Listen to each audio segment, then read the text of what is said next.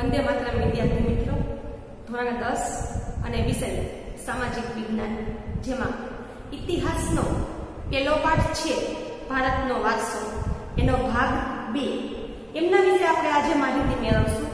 તો આજના દિવસે ભારતનો સાંસ્કૃતિક વારસો, ગુજરાતનો સાંસ્કૃતિક વારસો અને ગુજરાતના જે જાણીતા મેળાઓ છે એમની ચર્ચા કરશું. તો ભારતનો સાંસ્કૃતિક વારસો છે કે જેમાં ભારતે જગતને વિવિધતાથી ભરેલો અને સમૃદ્ધ વારસાની ભેટ આપી છે. કે ભારત છે એને વિશ્વને વિવિધતાથી ભરેલો અને સમૃદ્ધ વારસો આપ્યો છે. તો વારસાની વ્યાખ્યા જોઈએ, સાંસ્કૃતિક વારસાની. તો સાંસ્કૃતિક વારસો એટલે માનવ સર્જિત વારસો. કે પરીક્ષામાં 2 માર્ક્સના પ્રશ્નમાં પૂછી શકાય કે માનવીએ જેનું સર્જન કર્યું છે અને માનવીએ જે બનાવ્યો છે તે વારસો એટલે કે માનવ સર્જિત વારસો. ટૂંકમાં સાંસ્કૃતિક વારસો એટલે માનવીએ જેનું સર્જન કર્યું છે એવો માનવ સર્જિત વારસો. બીજી વ્યાખ્યા છે કે માનવીએ પોતાની બુદ્ધિ, કુનેહ એટલે સમજણ, કે માનવીએ પોતાની બુદ્ધિથી, સમજણથી, આવડત અને કલા કૌશલ્ય દ્વારા જે કંઈ પ્રાપ્ત કર્યું એટલે કે જે કંઈ મેળવ્યું અને જેનું સર્જન કર્યું એને સાંસ્કૃતિક વારસો કહે છે.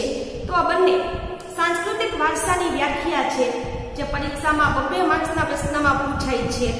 તો આર્યોથી શરૂ કરી અને શક, ક્ષત્ર, કુષાણ, હુણ, ઈરાનીઓ, તુર્ક, આરબ, મુઘલ, પારસીઓ, અંગ્રેજો, ફ્રેન્ચ વગેરે વિવિધ જાતિ પ્રજાતિઓ ભારતમાં આવી હતી. કે આર્યથી શરૂ કરી અને શક, ક્ષત્ર, કુષાણ, હુણ, ઈરાની, તુર્ક, આરબ, મુઘલ, પારસી, અંગ્રેજ અને ફ્રેન્ચ એવી અનેક પ્રજાઓ ભારતમાં આવી હતી. જેમાંથી આ બધા વચ્ચે થયેલા આદાન પ્રદાનથી ભારતીય સંસ્કૃતિ સમૃદ્ધ બની. કે આ બધા વચ્ચે જે આદાન પ્રદાન થયું એનાથી ભારતીય સંસ્કૃતિ છે એ સમૃદ્ધ બની. પ્રાગ ઐતિહાસિક સમયથી ભારત વિશ્વની પ્રજાઓને સાંસ્કૃતિક વારસાની ઘણી ભેટ આપી છે. પ્રાગ ઐતિહાસિક સમય કે માનવ જીવનની જ્યારે શરૂઆત થઈ હતી, કે માનવી જ્યારે આદિમ અવસ્થામાં હતો તો એને પ્રાગ ઐતિહાસિક સમયગાળો કહે છે. તો માનવીના સર્જનથી આજ દિવસ સુધી ભારત છે એને વિશ્વની પ્રજાને સાંસ્કૃતિક વારસાની ભેટ પૂરી પાડી છે. ઉદાહરણ તરીકે શિલ્પ સ્થાપત્યની કલા ભારતમાં 5000 વર્ષ જૂની છે. તો ઉદાહરણ જોઈએ તો શિલ્પ અને સ્થાપત્ય. કે શિલ્પ એટલે કે છીણી અને હથોડીની મદદથી ખાસ કરી અને કારીગર છે એ પથ્થર કે લાકડું છે એને કોતરી અને જે મૂર્તિનું સર્જન કરે છે કે પ્રતિમાનું સર્જન કરે છે એને શિલ્પ કહે છે. સ્થાપત્ય એટલે કે આપણે કંઈ પણ બાંધકામ કરતા હોઈએ, કે કોઈ ઘર બનાવીએ, શાળા બનાવીએ, હોસ્ટેલ બનાવીએ અથવા તો હોસ્પિટલ બનાવીએ, પાકા રસ્તા બનાવવા, તો આ બધાને બાંધકામ કહે છે, જેને સ્થાપત્ય કલા કહે છે. તો ભારતમાં શિલ્પ અને સ્થાપત્યની કલા 5000 વર્ષ જૂની છે. તો આપણને પ્રશ્ન થાય કે આટલા વર્ષ જૂની કઈ રીતે હશે? તો ભારતની જે જૂનામાં જૂની સંસ્કૃતિ છે, સિંધુ ખીણની સંસ્કૃતિ, કે જે હડપ્પા અથવા મોહેંજો-દરોની સંસ્કૃતિ તરીકે પણ ઓળખાય છે. તો આ સંસ્કૃતિમાંથી જે શિલ્પ અને સ્થાપત્યના અવશેષો મળ્યા એના ઉપરથી કહી શકાય કે શિલ્પ સ્થાપત્યની કલા ભારતમાં 5000 વર્ષ કરતાં પણ જૂની છે. જેમાં સિંધુ ખીણની સંસ્કૃતિના પુરાતન અવશેષોને ગણી શકાય. કે આજથી 5000 વર્ષ પહેલા જે સિંધુ ખીણની સંસ્કૃતિનું નિર્માણ થયું હતું એમાંથી જે અવશેષ એટલે કે કાંઈ પણ વસ્તુ હોય એનો ટુકડો કે ખંડિત ભાગ હોય તે પ્રાપ્ત થયા એના ઉપરથી કહી શકાય. જેમ કે તેમાંથી મળી આવેલા દેવ અને દેવીની પ્રતિમાઓ, માનવ શિલ્પો, પશુઓ, રમકડા અને દાઢીવાળા પુરુષનું શિલ્પ કે સિંધુ ખીણની સંસ્કૃતિમાંથી જે અવશેષો મળ્યા કે જેને હાલમાં પણ મ્યુઝિયમમાં સાચવીને રાખેલા છે કે જેમાં દેવી અને દેવતાની પ્રતિમાઓ, માનવીના શિલ્પો, પશુઓ અને રમકડા, આકૃતિ 1.1 માં આપ્યું છે દાઢીવાળા પુરુષનું શિલ્પ, આ ઉપરાંત નર્તકી એટલે નૃત્ય કરતી સ્ત્રીની મૂર્તિ કે જે આપણને આપણા સાંસ્કૃતિક વારસા પ્રત્યે ગૌરવ દર્શાવે છે. આ જ ક્રમમાં મૌર્ય યુગની ઊંધા કમળની આકૃતિ ઉપર સિંહ અને વૃષભનું શિલ્પ. તો ભારતમાં અનેક રાજાઓ શાસન કરી ગયા એવો એક મૌર્ય યુગ કે જેમાં મહાન સમ્રાટ અશોક નામના રાજા થઈ ગયા કે જેની વિશે ઇતિહાસમાં તમે અગાઉના ધોરણમાં એની વિશે જાણતા જ હશો કે સમ્રાટ અશોક છે ઈ મૌર્ય યુગનો એક મહાન શાસક ગણાય છે. તો પોતાના સમયગાળામાં તેમણે ઊંધું કમળ કે પથ્થરનું કમળ હોય એ ઊંધું હોય એવી રીતે એનું સર્જન કર્યું અને એની ઉપર સિંહ અને વૃષભનું શિલ્પ કે આપણી જે રાષ્ટ્રીય મુદ્રા છે કે આપણે ભાગ 1 માં જોયું હતું કે 4 સિંહોની મુખાકૃતિ. તો ઊંધું કમળ છે પથ્થરનું, એની ઉપર 4 સિંહ અને વૃષભ એટલે કે બળદ એમનું શિલ્પ. બુદ્ધની પ્રજ્ઞા પારમિતાનું શિલ્પ. તો પ્રજ્ઞા એટલે કે જ્ઞાન. તો ભગવાન બુદ્ધ છે એને જ્યારે વૈશાખી પૂર્ણિમાના દિવસે ખાસ કરી અને હાલમાં બિહારનું બોધિગયા નામનું સ્થળ છે એના જંગલમાં પીપળાના વૃક્ષ નીચે જે જ્ઞાન પ્રાપ્ત થયું હતું. તો ભગવાન બુદ્ધને જ્ઞાન મળતું હોય એવું પ્રજ્ઞા પારમિતાનું શિલ્પ.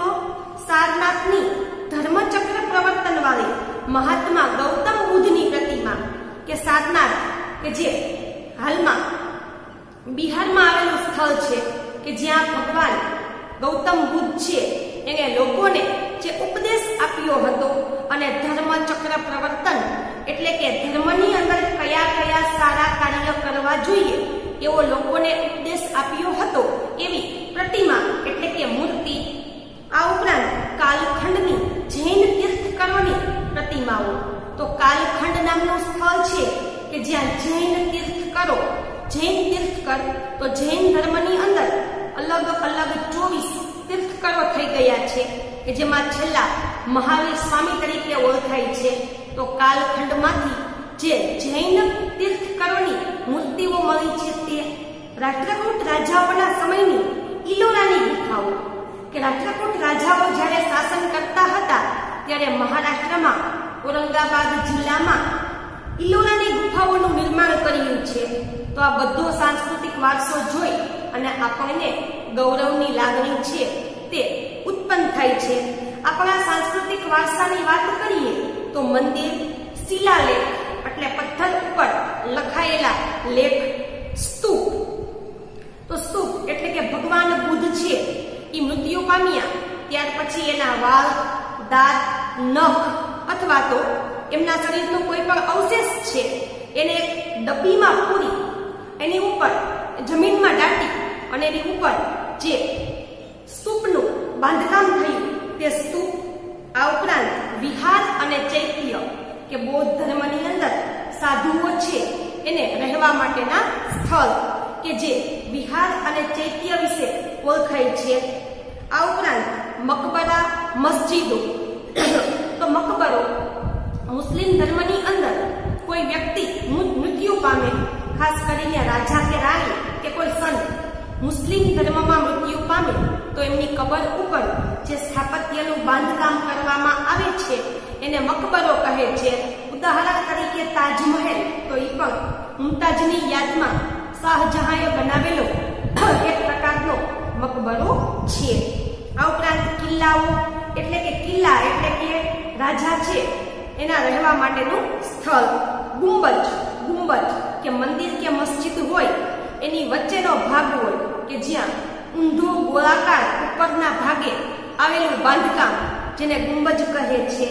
રાજમહેલો, દરવાજા, ઇમારત, ઉત્ખનન કરેલા સ્થળ એટલે જમીનમાંથી શોધી અને દટાયેલા હોય અને જમીનમાંથી ખોદીને બહાર કાઢેલા હોય કે વર્ષો પહેલા દટાઈ ગયા હોય જમીનમાંથી એમને શોધી અને બહાર કઢાયા હોય એવા સ્થળ, આ ઉપરાંત ઐતિહાસિક સ્મારકો કે જ્યારે સ્વાતંત્ર્ય સંગ્રામ આઝાદી માટેની લડત ચાલી હતી ત્યારે જે ઇતિહાસમાં, ભારતીય ઇતિહાસમાં મહત્વના ગણાય છે એવા સ્થળ કે જ્યાંથી ભારતને આઝાદ કરવા માટેની અનેક ચળવળ અને આંદોલન ચાલ્યા હતા.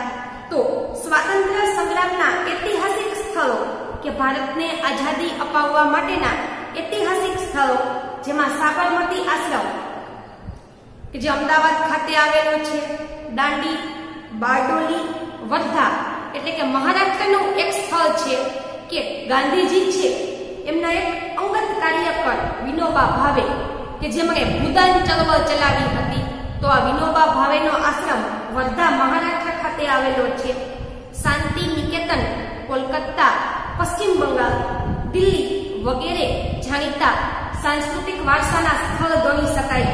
ભાષા, લિપિ, અંક, શૂન્યની શોધ, ગણિત, પંચાંગ, લોખંડ, સાહિત્ય, ધર્મ, યુદ્ધશાસ્ત્ર, રથ, રાજ્યશાસ્ત્ર, પ્રાણીશાસ્ત્ર, વનસ્પતિશાસ્ત્ર, વાસ્તુશાસ્ત્ર, ધર્મ, ગણતંત્ર, ન્યાયતંત્ર, વિધિ વિધાન, પર્યાવરણની સુરક્ષા, આ બધી મહત્વની શોધ ભારતમાં થયેલી છે. ત્યાર પછી છે ગુજરાતનો સાંસ્કૃતિક વારસો કે જે પરીક્ષામાં, ભારતનો સાંસ્કૃતિક વારસો પરીક્ષામાં 4 માર્ક્સના પ્રશ્નમાં પૂછાય છે. ગુજરાતનો સાંસ્કૃતિક વારસો કે જે પણ પરીક્ષામાં 4 માર્ક્સના પ્રશ્નમાં પૂછાય છે.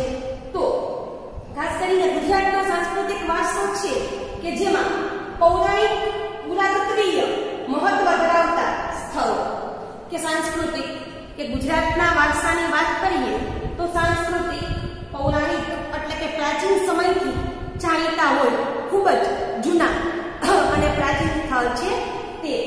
આ ઉપરાંત પુરાતત્વીય એટલે કે જમીનમાંથી ખોદી અને બહાર કઢાયેલા સ્થળો છે તે. સાંસ્કૃતિક, પૌરાણિક અને પુરાતત્વીય મહત્વ ધરાવતા સ્થળની વાત કરીએ તો લોથલ, ધોળકા તાલુકો, રંગપુર, લીંબડી તાલુકો, સુરેન્દ્રનગર જિલ્લો, ધોળાવીરા, કચ્છ જિલ્લો, રોજડી અથવા શ્રીનાથગઢ, રાજકોટ જિલ્લો, આ બધા મુખ્ય છે. વડનગરનું કીર્તિ તોરણ, જૂનાગઢમાં આવેલા સમ્રાટ અશોકનો શિલાલેખ કે વડનગર છે ત્યાંનું જાણીતું કીર્તિ તોરણ, જૂનાગઢમાં આવેલો સમ્રાટ અશોકનો શિલાલેખ, મોઢેરાનું સૂર્ય મંદિર, ચાંપાનેરનો દરવાજો, સિદ્ધપુરનો રુદ્ર મહાલય, વિરમગામનું મુનસર તળાવ, અમદાવાદમાં જામા મસ્જિદ, ઝુલતા મિનારા, સીદી સૈયદની જાળી, હઠીસિંગના ડેરા, પાટણનું સહસ્ત્રલિંગ તળાવ, વડોદરાનો રાજમહેલ, જૂનાગઢનો મોહબ્બત ખાનનો મકબરો, નવસારીની પારસી અગિયારી વગેરે ઐતિહાસિક મહત્વ ધરાવતા જોવાલાયક સ્થળ છે. કે અગિયારી એટલે કે નવસારીમાં પારસી ધર્મ છે એનું એ ધાર્મિક સ્થળ કહેવાય છે. અગિયારી કે જ્યાં પારસીઓ પોતાની સાથે ઈરાનથી જે અગ્નિ લઈને આવ્યા હતા, તો આ અગ્નિ છે એ ઘણા વર્ષોથી આ નવસારી ખાતે આવેલી અગિયારી છે ત્યાં પ્રગટ થયેલો છે. આ ઉપરાંત ધાર્મિક મહત્વ ધરાવતા સ્થળની વાત કરીએ તો દ્વારકાનું દ્વારકાધીશ મંદિર અને જગતગુરુ શંકરાચાર્ય છે એમની શારદા પીઠ, 12 જ્યોતિર્લિંગ છે એમાંથી સોમનાથ મંદિર, ઉત્તર ગુજરાતમાં અંબાજી, બનાસકાંઠા જિલ્લો, બહુચરાજી, મહેસાણા જિલ્લો અને મહાકાળી માતાજી, પાવાગઢ, પંચમહાલ જિલ્લો, મીરા દાતાર, ઉનાવા, પાટણ જિલ્લો, જૈન તીર્થ, પાલિતાણા, ભાવનગર જિલ્લો, રણછોડરાય મંદિર, ડાકોર, ખેડા જિલ્લો અને શામળાજી, અરવલ્લી જિલ્લો વગેરે તીર્થસ્થાન ગણાવી શકાય. ગુજરાતના જાણીતા ધાર્મિક, સામાજિક અને પ્રવાસનલક્ષી સ્થળની વાત કરીએ તો વિજયનગર, સાબરકાંઠા જિલ્લામાં પોળો નામનો વિસ્તાર છે કે જે પ્રવાસનલક્ષી સ્થળ ગણાય છે. પતંગ ઉત્સવ અને કાંકરિયા કાર્નિવલ, અમદાવાદ કે કે અમદાવાદમાં આવેલું કાંકરિયા તળાવ છે કે જ્યાં કાર્નિવલ એટલે કે તહેવાર કાંકરિયા તહેવાર ઉજવાય છે અને પતંગ ઉત્સવ તાનારીરી મહોત્સવ કે શાસ્ત્રીય સંગીતની બે જાણીતી બહેનો તાનારીરી તો એમનો મહોત્સવ વડનગર, ઉત્તરાર્ધ નૃત્ય મહોત્સવ મોઢેરા અને રણ ઉત્સવ કચ્છ વગેરે જાણીતા છે. ત્યાર પછી જૈન અને બૌદ્ધ પ્રવાસન સ્થળો જોઈએ ગુજરાતના જાણીતા કે જે પરીક્ષામાં 2 માર્ક્સના પ્રશ્નમાં પૂછાય છે. તો ગુજરાતમાં જૈન અને બૌદ્ધ ધર્મનો પ્રચાર પ્રસાર થયેલો, જેના આધારે ગુજરાતમાં વડનગર, તારંગા, ખંભાલીરા, જુનાગઢ, શામળાજી, કોટેશ્વર, તળાજા, ઢાંક, ઝઘડિયા વગેરે સ્થળોએ બૌદ્ધ અને જૈન ગુફાઓ જોવા મળે છે. ત્યાર પછી ટોપિક જોઈએ ગુજરાતના જાણીતા મેળાઓ છે તે કે પરીક્ષાની અંદર જે હેતુલક્ષી વિભાગ છે એમાં આ કોષ્ટકમાંથી પ્રશ્ન પૂછાય છે. તો ગુજરાતની ભાતીગળ એટલે કે પંચરંગી સંસ્કૃતિ છે એમાં વિવિધ સ્થળોએ પરંપરાગત રીતે ધાર્મિક સામાજિક મહત્વ ધરાવતા મેળાઓ ભરાય છે. એની વિગત જોઈએ. એમાં પહેલું મોઢેરાનો મેળો, મોઢેરા મહેસાણા જિલ્લો, શ્રાવણ વદ અમાસના દિવસે. બહુચરાજીનો મેળો, બહુચરાજી પાટણ અથવા મહેસાણા. જો ઘણા વિદ્યાર્થીના પાઠ્યપુસ્તક જૂના હશે એમાં પાટણ જિલ્લો આપેલો છે અને અમુકને મહેસાણા આપેલું હશે તો બંને જવાબ માન્ય ગણાય છે કે બહુચરાજીનો મેળો છે કે જે પાટણ અને મહેસાણા બંને જિલ્લામાં ગણાય છે. ચૈત્ર સુદ પૂનમના દિવસે, હમણાં જે ચૈત્ર મહિનાની પૂનમ ગઈ ત્યારે શામળાજીનો કાળિયા ઠાકોરનો મેળો, શામળાજી અરવલ્લી જિલ્લો, કારતક સુદ 11 થી પૂનમ સુધી. જો પાઠ્યપુસ્તકમાં અમાસ લખ્યું છે પણ પહેલા 15 દિવસ ગુજરાતી પંચાંગ પ્રમાણે જો સુદના હોય તો 15મો દિવસ પૂનમ તરીકે ઓળખાય છે, અમાસ તરીકે ઓળખાતો નથી. એટલે ફેરફાર કરી નાખજો કે કારતક સુદ 11 થી પૂનમ સુધી અમાસ છે એની ઉપર ચેકો મારી દેજો. ભાદરવી પૂનમનો મેળો અંબાજી બનાસકાંઠા, ભાદરવા સુદ પૂનમના દિવસે. ભવનાથનો મેળો ગિરનાર જુનાગઢ ખાતે, મહાવદ નોમથી 12 સુધી. તરણેતરનો મેળો તરણેતર સુરેન્દ્રનગર જિલ્લો, ભાદરવા સુદ 14 થી 6 સુધી. ભડિયાદનો મેળો ભડિયાદ અમદાવાદ રજબ માસની 9, 10 અને 11 તારીખે. નકરંગનો મેળો જો રજબ માસ એટલે મુસ્લિમ મહિનો તો ભડિયાદ ખાતે જે મેળો ભરાય છે એ મુસ્લિમ મહિનો છે રજબ માસ, એની 9, 10 અને 11 તારીખે. નકરંગનો મેળો ભાવનગર ભાદરવા વદ અમાસના દિવસે. માધવપુરનો મેળો માધવપુર પોરબંદર ચૈત્ર સુદ 9 થી 13 સુધી. વૌઠાનો મેળો ધોળકા અમદાવાદ જિલ્લો, કારતક સુદ પૂનમના દિવસે.